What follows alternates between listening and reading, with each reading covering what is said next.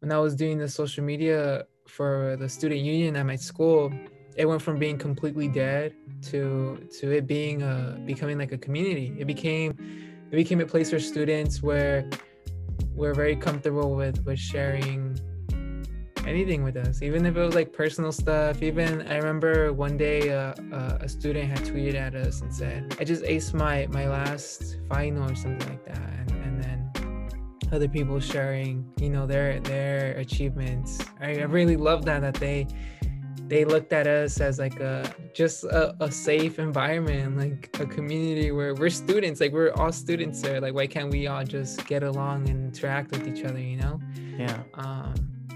And I feel like that's what a lot of companies, especially major, like bigger record labels and stuff like that in the music industry, they really lack engagement. They just post something and that's it. They post and go. And that's Yeah.